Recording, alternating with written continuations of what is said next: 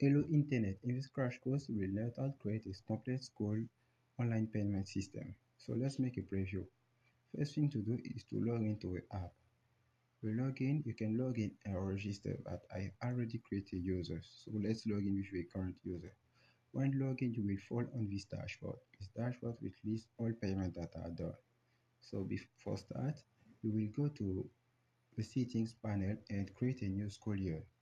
Let's add a new school year. Let's click on add year and we will add the school year, and we need to active the school year. And when you active the school year, all operation is about the only school year, the selected school year.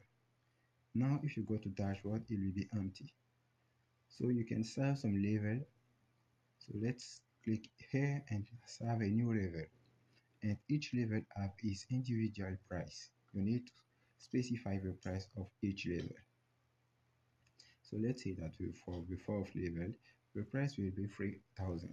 Let's click on add and you see that the level is that.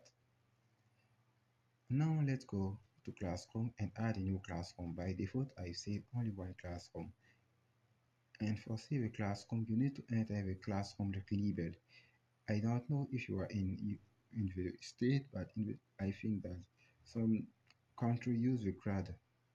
And if when you add the classroom,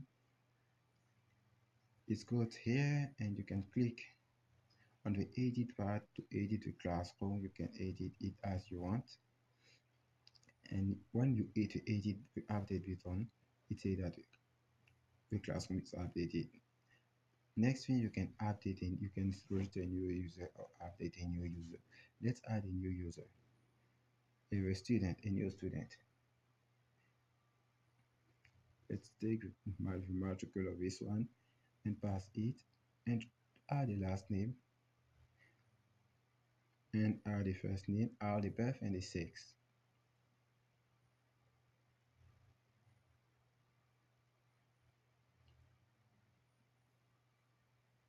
Let's say that's a man, a woman, and let's change the matricule. So now let's click on add. The matricule have already been taken. The validation is working well, and let's add this matricule and click on add. When click on add, it will say that the student is created, and you can click on edit to edit the information of the student if you have made some error.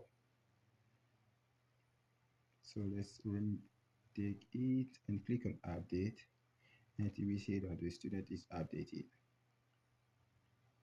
When the student is updated, the next thing to do is to register the save student in a classroom.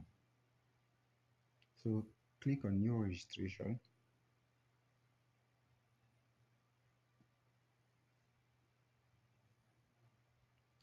and enter the matricule of the student.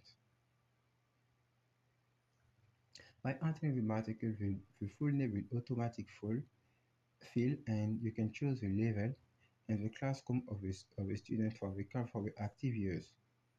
When click on confirm registration, you are redirected to registration page, and you see that the registration is done successfully.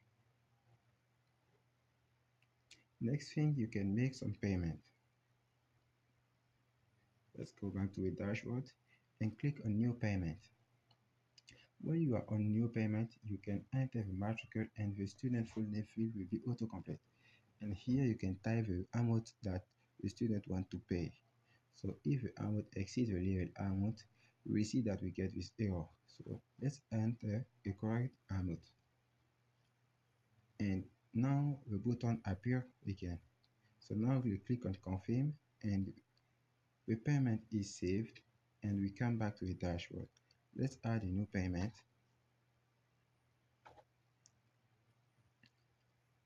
And let's say that at 1,000, and the payment will be saved, and come back here,